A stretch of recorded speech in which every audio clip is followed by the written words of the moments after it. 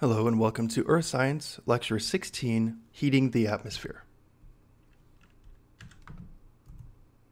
The universe is made up of a combination of matter and energy. The concept of matter is easy to grasp because it is the stuff that we can see, smell, and touch. Energy, on the other hand, is an abstract and therefore more difficult subject to describe. For our purposes, we define energy simply as the capacity to do work. We can think of work as being accomplished whenever matter is moved. You are likely familiar with some of the common forms of energy, such as thermal, chemical, nuclear, and radiant or light, and gravitational energy. One type of energy is described as kinetic energy, which is the energy of motion. Recall that matter is composed of atoms or molecules that are constantly in motion and therefore possess kinetic energy. Heat is a term that is commonly used synonymously with the term thermal energy. In this usage, heat is the energy possessed by a material arising from the internal motions of its atoms or molecules. Whenever a substance is heated, its atoms move faster and faster, which leads to an increase in its heat content. Temperature, on the other hand, is related to the average kinetic energy of a material's atoms and molecules. Heat refers to the quantity of energy present, whereas temperature refers to the intensity or degree of hotness. Heat and temperature are closely related concepts. Heat is the energy that flows because of temperature differences. In all situations, though, heat is transferred from warmer to cooler objects. Thus, if two objects of different temperature are in contact, the warmer object will become cooler, and the cooler object will become warmer until they both reach the same temperature. Consider two different sized containers of water that are both at the same temperature of 90 degrees Celsius. The liter of water contains more internal energy because it will require more ice cubes to cool it. So as a result, there's more heat. So before we move on, I just wanted to throw in one graphic here to help us as we move forward. So there are three main temperature scales that we're going to look at. Degrees Fahrenheit, which was developed in the early 1700s by G. Daniel Fahrenheit, are used to record surface temperatures by meteorologists in the United States. However, since most of the rest of the world uses degrees Celsius, which was developed later in the 18th century, it is important to be able to convert from one to the other.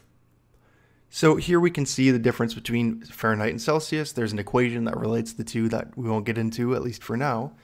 But it has common things here, like the freezing point of water is 32 degrees Fahrenheit or 0 Celsius. And things like that. But it also shows a third scale called the Kelvin scale. Now, Kelvin is very important in the sciences because it begins at absolute zero, which is the lowest possible temperature, and as a result, there are no negative values. So this scale is actually what we most often use in astronomy.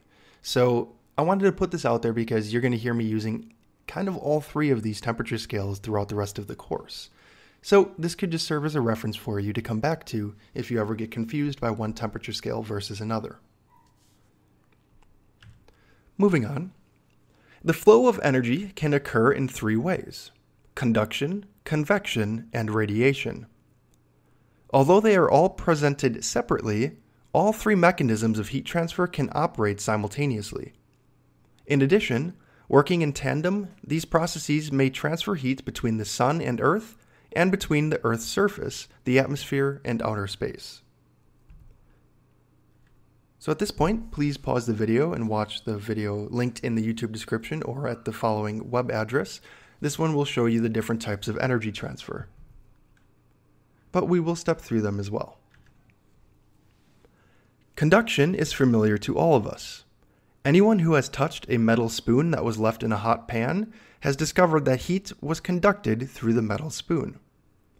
Conduction is the transfer of heat through matter by molecular activity. The energy of molecules is transferred through collisions from one molecule to another, with the heat flowing from one area of higher temperature to that of lower temperature. So here's a great example showing these images. A solid is held in a flame. The molecules in the warmed end vibrate violently. This increased energy of vibration is passed on to the adjacent, slower molecules, which also begin to vibrate more. The increase in activity thus moves from molecule to molecule, causing the region of increased activity to extend along the rod. So here's the outside view, temperature higher on one end, lower on the other. And this is a molecular view, showing the increased vibrations because they're hot and that energy radiates downward. The ability of a substance to conduct heat varies considerably. Most insulating materials are really good insulators because they contain many small pockets of air. These small air spaces are poor conductors because the molecules of air are far apart compared to a solid, making it more difficult to pass the increased vibration motion from one molecule to the next. Metals, however, are good conductors, as those of us who have touched hot metal have quickly learned. Air, conversely, is a very poor conductor of heat. The best insulator is a vacuum, since there are no molecules whatsoever to pass on the vibration motion. Wood and metal parts of your desk, so if you're sitting in a classroom desk, this is something I would say in class. So wood and metal parts of your desk have the same temperature because they're in the same room with the same temperature, but they have this weird property where the metal will feel colder if you touch it. And that's because metal is a better conductor of heat than wood, and so it feels colder because it conducts heat from your fingers more quickly. Much of the heat transport that occurs in the atmosphere occurs via convection.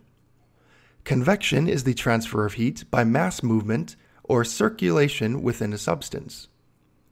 It takes place in fluids, that is, liquids like the ocean and gases like the air, where the atoms and molecules are free to move about.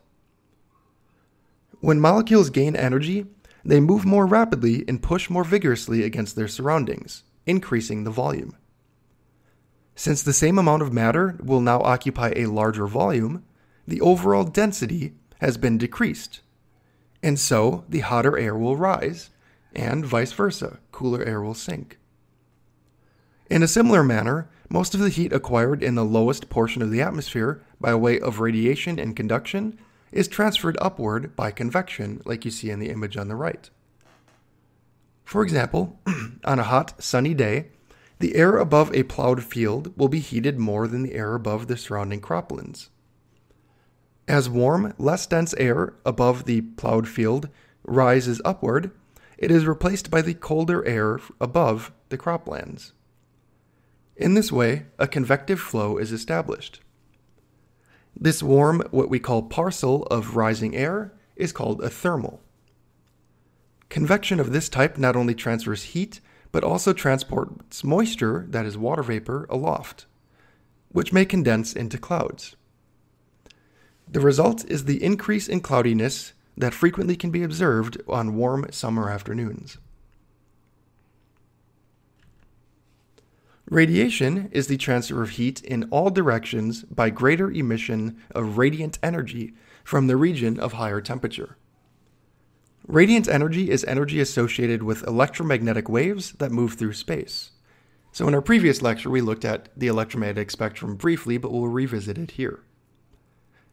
The temperature of the object determines the rate, intensity, and kinds of radiant energy emitted. Unlike conduction and convection, which needs a medium to travel through, radiant energy travels readily through the vacuum of space. Thus, radiation is the heat transfer mechanism by which solar energy reaches the Earth. 19th century physicists were so puzzled by the seemingly impossible phenomenon of energy traveling through vacuums of space without a medium to transmit it that they assumed that a material, which they called an ether, must have existed between the Sun and Earth. You know that visible light is emitted if an object is heated to a certain temperature. A heating element on an electric stove, for example, will glow with a reddish-orange light when at the highest setting, but it produces no visible light at lower temperatures, although you feel warmth of your hand, or in your hand, when you hold it near. Your hand absorbs the non-visible radiant energy being emitted from the stovetop. The radiant energy does work on the molecules in your hand, giving them more kinetic energy, and you sense this as an increase in temperature or warmth. So these two images that I've included are just two other views of this electromagnetic spectrum that I gave in the previous lecture. So we see that there's lots of different types of electromagnetic radiation, from the most energetic of gamma rays to X-rays to ultraviolet radiation to visible light, which is what we see. Then we have infrared, microwaves, and radio waves. And the image on the right shows the exact same thing, just vertically. And in fact, I show another image of it here. The different energies of different forms of light explain many familiar effects in everyday life. Radio waves carry so little energy that they have no noticeable effects on our bodies. However, radio waves can make electrons move up and down in antennas, which is how you receive radio waves coming from a radio station in your car. Molecules moving around in a warm object emit infrared light, which is why we sometimes associate infrared light with heat. Receptors in our eyes respond to visible light, making vision possible. Ultraviolet photons carry enough energy to harm cells in our skin, which can cause sunburn or even skin cancer, and is why we put sunscreen on. X-ray photons, or X-ray radiation, has enough energy to penetrate through the skin and muscle, but can be blocked by bones and teeth. This is why doctors and dentists can see our bone structures on photographs taken with X-ray light. Just as different colors of visible light may be absorbed or reflected differently by objects that we see, the various portions of the electromagnetic spectrum may interact in very different ways with other matter. For example, a brick wall is opaque to visible light. In other words, visible light doesn't pass through it, but it does transmit radio waves, which is why radios and cell phones work inside buildings. Similarly, glass that is transparent to visible light might be opaque to UV radiation. In general, certain types of matter tend to interact more strongly with certain types of light, so each type of light carries different information about distant objects in the universe. So this is one reason why astronomers like to study all wavelengths of light. Okay, so there are a few basic laws that govern radiation. First of all objects at whatever temperature emit radiant energy. Hence, not only hot objects such as the sun, but also Earth, including polar ice caps, are continually emitting energy. Next, hotter objects radiate more total energy per unit area than do colder objects. The sun, which has a surface temperature of nearly 10,000 degrees Fahrenheit, emits about 160,000 times more energy per unit area than does the Earth, which has an average temperature of about 59 Fahrenheit. Next up, hotter objects radiate more energy in the form of short wavelength radiation than do cooler objects. So in other words, this is just saying that it's more toward blue. So let me step back for just one moment, actually. So here we can see the visible light. And so the shorter radiation, or the more energetic things, are more on the blue side. So if something is heating up, it's going to have more energy, which means it will be more blue. We can visualize this law by imagining a metal bar heated to white-hot temperatures in a forge, and then is allowed to cool.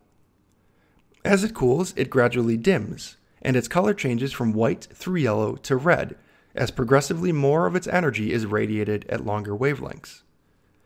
Even when it is no longer glowing visibly, if you place your hand near the metal, the still longer infrared radiation can be detected as heat. We have one more. Objects that are good absorbers of radiation are good emitters as well.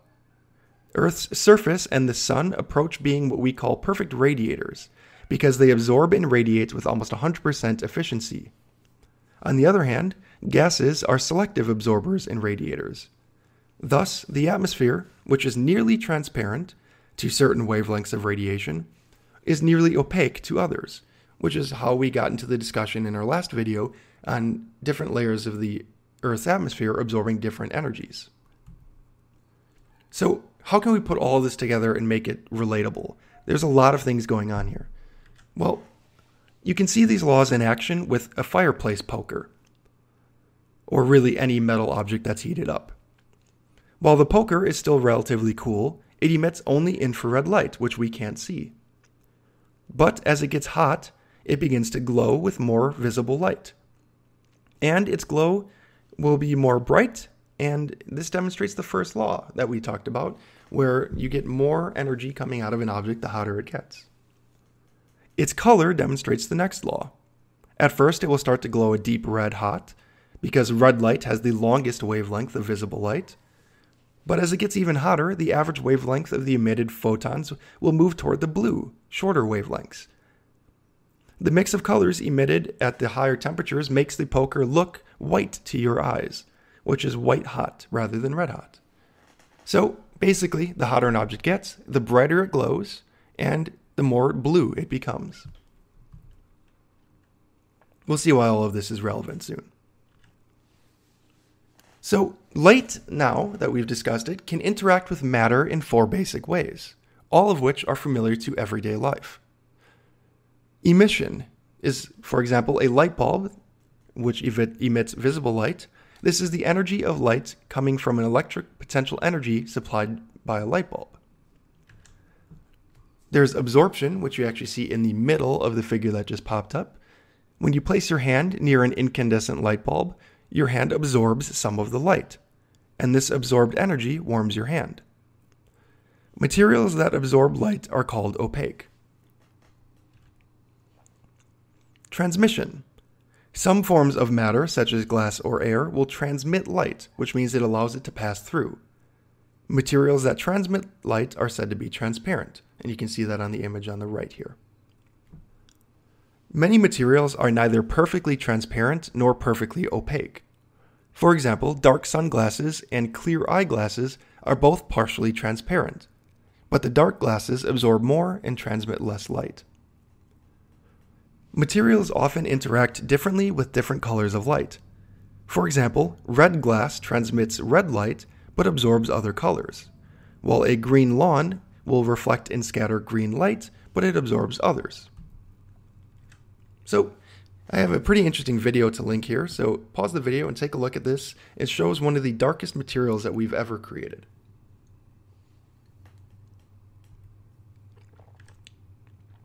Okay, there's one other way that light can interact with matter, and that is reflection or scattering. Light can bounce off of matter, leading to what we call reflection when the bouncing is at the same general direction, or scattering when it bounces in a more random fashion. A mirror reflects light along a simple path. The angle at which the light strikes the mirror is the same as the angle at which it is reflected. A movie screen scatters light in many different directions so that each member of the audience can watch the movie. The pages in a book do the same thing, which is why you can read them from different angles and distances. So let's put these ideas together to understand what happens when you walk into a room and turn on a light switch. The light bulb begins to emit white light, which is a mix of all colors in the spectrum. Some of this light exits the room, transmitted through the window. The rest of the light strikes the surfaces of objects that are inside the room, and the material properties of each object determines the colors it absorbs or reflects. The light coming from each object therefore carries an enormous amount of information about the object's location, shape, structure, and composition. You acquire this information when light enters your eyes, where special cells in your retina absorb it and send signals to your brain. Your brain interprets the messages that light carries, recognizes materials and objects in the room in a process that we call vision. All the information that light brings us from the cosmos, for example, was encoded by the same 4 basic interactions between light and matter common to everyday experience. So let's put all of this now to our discussion of Earth. I mean, this is Earth science, so let's talk about what's going on Earth and why all of this is relevant. Well, this figure here shows the fate of incoming solar radiation averaged for the entire globe. Notice that the atmosphere is quite transparent to incoming solar radiation. On average, about 50% of the solar radiation that reaches the top of the atmosphere happens to get absorbed at Earth's surface. Another 30% is reflected back into space by the atmosphere, clouds, and reflective surfaces. The remaining 20% is absorbed by the clouds and atmospheric gases.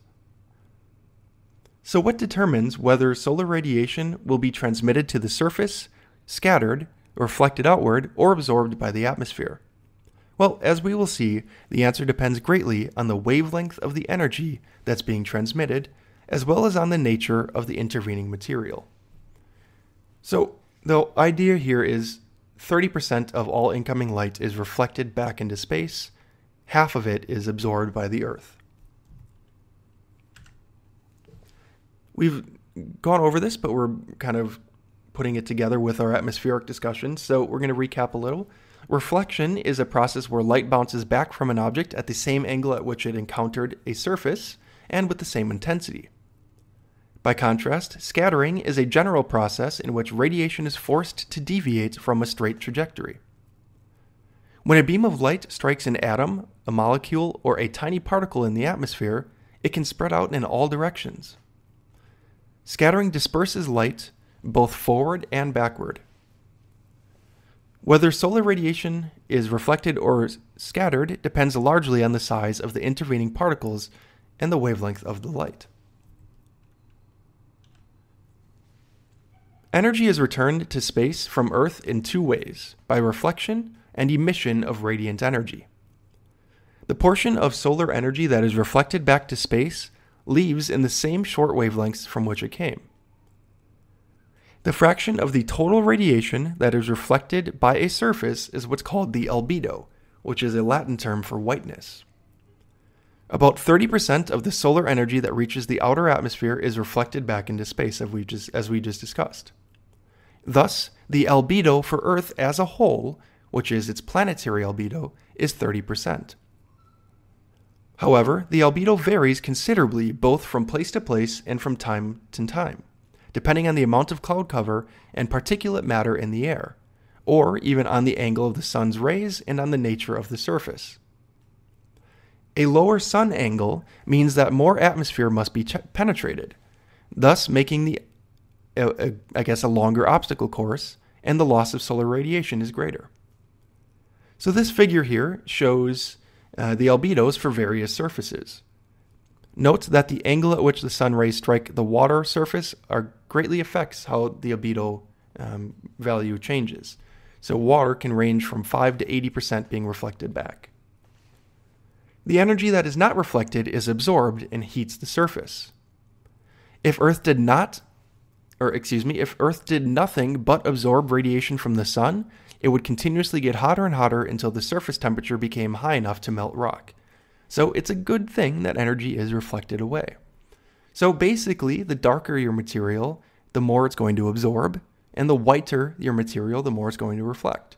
For example, asphalt, only 5 to 10% is reflected away, but snow cover can be up to 90%. So here's a really interesting example, at least to me, but I'm kind of a nerd. From just January of this year, this is 2019, we saw a huge polar vortex in which very, very cold air, in fact, record cold air, came down into the American Midwest. So what we see here is on the left, the snowpack, a satellite image of the surface, and you can see that there's kind of a cutout here where no snow fell. And then if you look at temperatures at this time, you can see there's a huge change in temperature that almost matches that shape. Well, this is a direct example of the albedo at work, where it's a lot more white, energy is being reflected away, and so it's not being absorbed, and so it's very cold wherever there is snowpack. But in this small area, you see a slight warming. It's not much better. I mean, we're still looking at temperatures that appear to be in the negatives, but still, it's warmer than the surrounding areas because some energy is being absorbed by the darker land, and so it heats the surface a little bit more. So I just think this is a really cool example of something fairly recent. Although incoming solar radiation travels in a straight line, small dust particles and gas molecules in the atmosphere scatter some of this energy in all directions. The result, called diffused light, explains how light reaches into the area beneath the shade of a tree and how a room is lit in the absence of direct sunlight. Further, scattering accounts for the brightness and even the blue color of the daytime sky. In contrast, bodies such as the Moon and Mercury, which are without atmospheres, have dark skies and pitch black shadows, even during daylight hours. Overall, about half of the solar radiation that is absorbed at Earth's surface arrives as diffused or scattered light. So here's a view of the Moon from Earth and the Earth from the Moon. Notice the sky is blue because of diffused light that's being scattered around in the atmosphere, and on the Moon, it's pitch black. The sky is completely dark because there's no atmosphere for the light to be bouncing around in. So we don't have diffused light there. So this might lead some people to question, well, okay, so we get light in this way, but why is it blue? And why are sunsets red and orange? Well, most visible sunlight reaches the ground and warms the surface, but a small amount is scattered and has two important effects. First, scattering makes the daytime sky bright, which is why we can't see many stars in the daytime. Without scattering, sunlight would travel only in perfectly straight lines, which means we'd see the sun against an otherwise black sky like we see on the Moon. Scattering also prevents shadows on Earth from being pitch black. Second, scattering explains why our sky is blue. Visible light consists of all the colors of the rainbow, but not all of the colors are scattered equally. Gas molecules scatter blue light much more efficiently than red light. The difference in scattering is so great that for practical purposes, we can imagine that only the blue light gets scattered. So when the sun is overhead, this scattered blue light reaches our eyes from all directions, and so it appears to be blue. At sunset or sunrise, like you see on the left of this image, the sunlight has to pass through a greater amount of atmosphere before it reaches us. So as a result, most of the blue light is scattered completely away before it reaches our eyes, leaving behind a more red light. And that's why sunsets tend to be this orangish red color. So we're going to finish this discussion. This whole section's called Heating the Atmosphere. So let's really talk now about how we keep this heat. So radiation comes down to the surface and heats it, but how do we keep it? Well, the Earth is warmer than it is predicted to be caused by the sun's radiation. The explanation for this discrepancy is the greenhouse effect. So how does the greenhouse effect work? And this is extremely important, not even just because, it's a science class and I want you to learn this. Just as human beings, you need to understand how this works. Sunlight arrives at Earth. Roughly 30% of sunlight is immediately reflected by the clouds and the surface, but that other 69 to 70% is absorbed by the surface of the Earth, which heats the surface. The now heated surface will then emit this as infrared radiation, or heat. Some of this radiation leaks back into space, but the rest is trapped by greenhouse gases in the atmosphere, heating both the atmosphere and the surface below. The net result is that the greenhouse gases tend to slow the escape of infrared radiation from the lower atmosphere, where their molecules are in motion that heat the surrounding air. In this way, the greenhouse effect makes the surface and the lower atmosphere warmer than they would be from sunlight alone.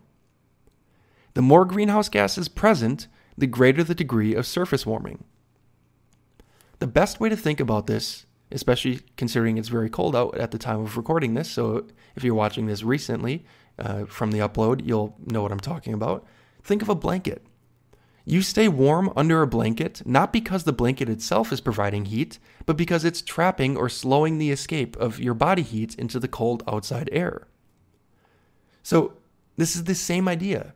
The warming caused by the greenhouse effect gives our planet the moderate temperatures needed for the existence of life. But for more than a century, our technological civilizations have been adding more and more greenhouse gases to the atmosphere at an unprecedented rate. In other words, we're adding more and more blankets on top of us. We're trapping the heat more and more. And this is a problem. Just to give you an idea, and we'll only look at this quickly, but we're going to revisit this when we get to our astronomy lectures at the end of the course. But here's 3 different solar system bodies. We have the moon on the left, Earth here in the middle, and Venus on the right. The moon, as we mentioned, has no atmosphere, so there's no greenhouse gases. As a result, almost all of that incoming radiation is lost right back into space, and so the surface is relatively cool. Here on Earth, we just discussed, we have a greenhouse effect, so some of that heat is trapped.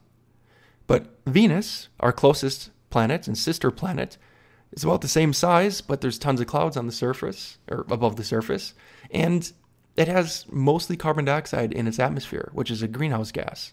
So it's got a very thick and dense atmosphere. In other words, it has a ton of blankets above it. And as a result, any of that solar radiation that does make it to the surface gets trapped there for a very long time. And so its surface is baked to almost 950 degrees Fahrenheit, which is absurd. So let us conclude now with some questions. Question number 1. When you pick up a hot pan off the stove without protecting your hands, the heat that you feel has been transferred to you by what? The answer here is, if I can find my arrow key, there we go, conduction. Conduction is the transfer of heat through matter. According to our laws of radiation, hotter objects will do what?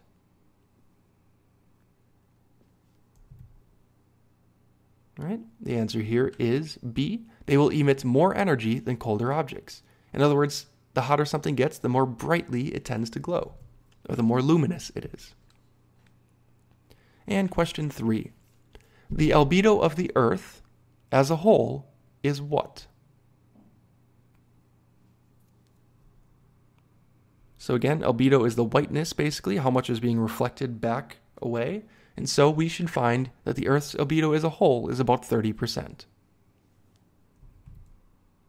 All right, last but not least, question 4.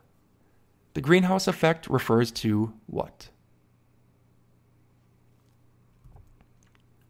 All right, the answer here is B. It is the ability of the atmosphere to transmit solar energy, but block the escape of heat energy from the Earth's surface. This is the greenhouse effect. And this is the conclusion of this lecture. So, as always, thanks for watching and have a fantastic day.